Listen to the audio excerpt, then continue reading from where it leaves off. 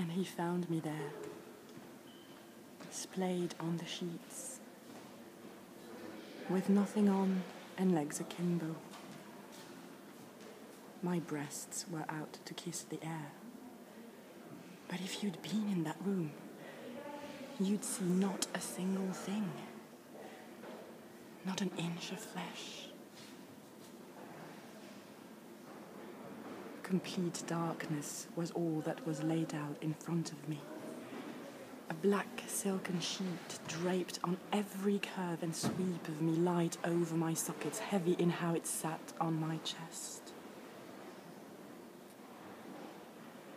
The way that darkness spreads down on my body, resting snugly on the tips of fingers and toes.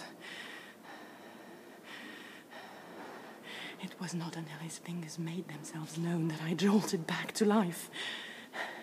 And you can imagine it was a shock that whispered over and over as I was led to the edge of the cliff, as I stood there naked, with only seagulls cracking up at the sight of a woman waiting for the wind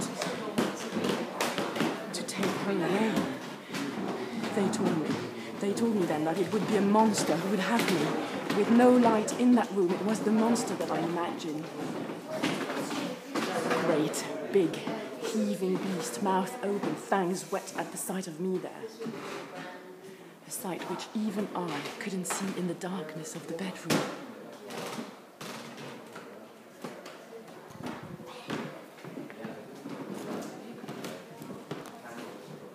I heard the springs through the mattress, the squeeze and release of them as he moved closer to me, laying with the pillow against my head.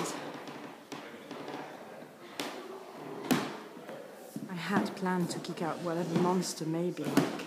I was sure they'd all come down quick enough with the knee in the right location. My muscle tensed in the dark. Without anything to see there, it seemed they tensed even harder, coiled up in shaking rows, ready to spring out at whatever body part came close enough. But it had a hand on each ankle now, and had not yet kicked.